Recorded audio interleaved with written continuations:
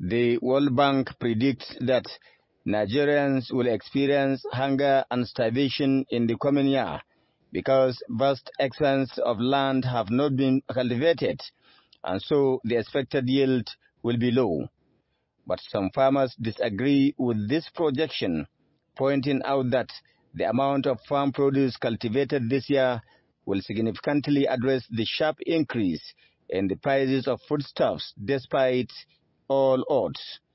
While this may be good news, farmers are blaming high cost of farm inputs and insecurity as constraining their efforts to maintain the tide. There was a lot of focus on agriculture, and there was a lot of improvement in production of crops, particularly food crops.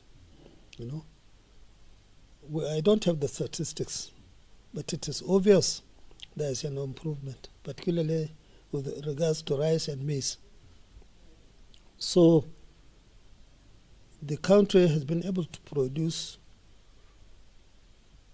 a lot of the food that we eat. At least that is commendable. Stakeholders are saying sufficient food and cash crops would have been produced if government had done enough to provide incentives and enabling environment for agriculture to thrive.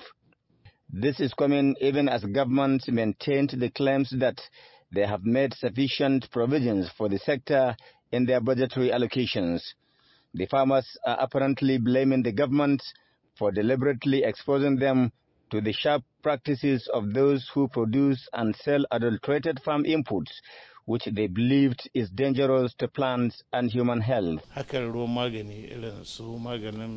It is very important that genuine farm inputs are supplied to farmers, who are now at the mercy of touts and dubious merchants who polluted markets with adulterated farm inputs. On the other side of the coin, many farmers across Katsina State have abandoned their farms for the fear of incessant terrorist attacks. Any attempt to go to farm means you are endangering yourself and exposing your life to danger.